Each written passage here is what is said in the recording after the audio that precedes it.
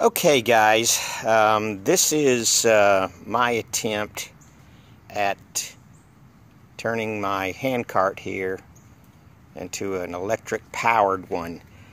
I had hoped to receive some feedback by now, but as of yet nothing, but it's okay. I do want to go over a couple of things here that I tried that didn't work too well. The cart does operate, and I can show you that in a moment, but a couple of things that may help you when you try to do this. First of all, as you can see, I just took a piece of old plywood. I slotted for the screws right here so I could adjust this up and down to apply pressure to the tires. Well, the tie wraps here don't hold as well as I would like, and this is at kind of an angle. This is basically just a prototype right here. I never intended to leave it like this. I've got another solution where I'm getting a wheel assembly with a sprocket. I should be ordering that today, and it's probably going to be about 7 to 10 business days, they told me, to get that stuff in. It looks like I'm going to have to change my wheels out as well in order to make this work. But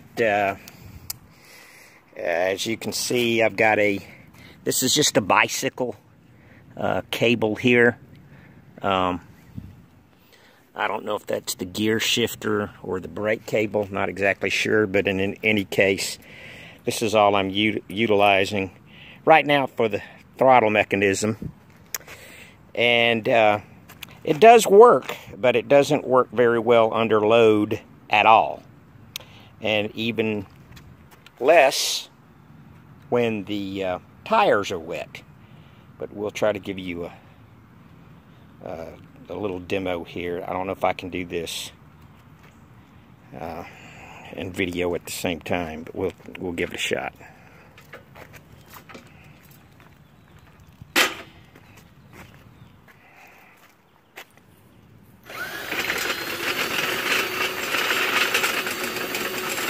Okay, it is powering the cart.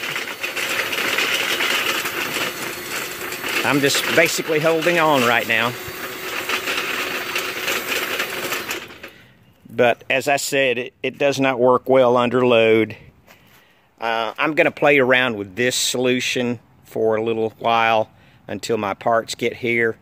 I'm going to go ahead and mount the drill to the bottom of the cart here. Try to apply a little bit more even, steady pressure to the tire just to see what that does. Anyway, we'll keep you informed. Thanks.